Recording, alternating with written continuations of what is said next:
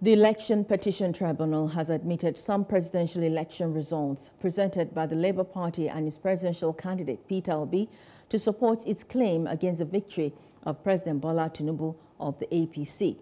Lead counsel to Obi informed the tribunal sitting in Abuja that he has scheduled in more evidence which they desire to render before the court. The counsel continued with evidence from Rivers and Kogi states, presenting certified true copies of INEC election results from 6 local government areas in Rivers as evidence. Also admitted were results from Niger, Adamawa, Oyo, Bayelsa, and Edo states tendered by the LP.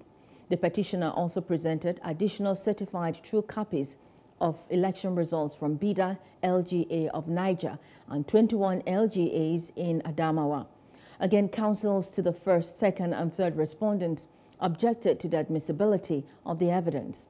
However, the court admitted the documents as evidence while awaiting the arguments of the respondents who were opposed to the admissibility of the documents.